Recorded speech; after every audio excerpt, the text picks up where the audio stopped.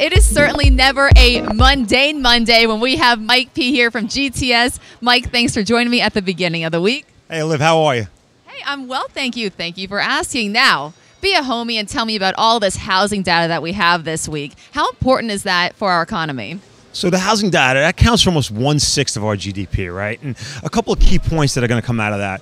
One, people investing in their homes, rebuilding, remodeling, doing things, spending money. That also creates jobs. Two, new home starts, right? People focusing on the future, that there's still this positive along the way where it's not just short-term, day-to-day. You have to build a new house, it's going to take you weeks, months, a year.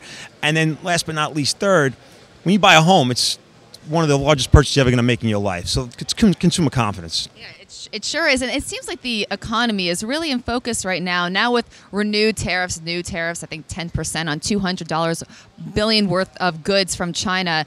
Is that really going to have an effect on our economy, Mike? Because it seems like there's some dissent there. Initially, when there was all this tariff talk at first, it seemed like there was a little bit more volatility in the market. Over the last few months, it seems that traders and investors have kind of put tariffs to the side a little bit, right? And you're not seeing as much volatility when tariff talk.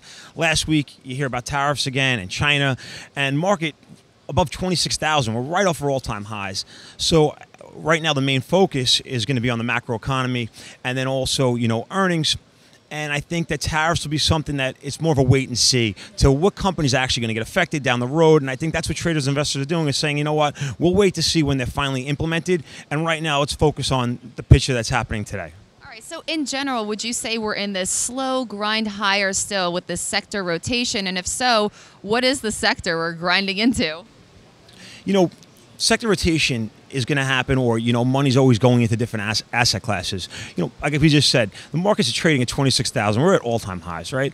Last week there was all this worry about the East Coast and the storms. So you saw your insurers get hit, you saw utilities get hit, and then money was going into tech, and money was going into financials, and you saw some REITs rallying. In the big picture, though, money's staying in the market, and it's not going into commodities. It's not going into fixed income. It's staying here. And the strength of the economy and the strength of U.S. markets is still a belief, and that's what traders and investors are confident. Well, Mike, I want to say thank you so much for staying with us on Mondays, and we'll see you next week. Thank you. Great to see you, Liv. Have a great day.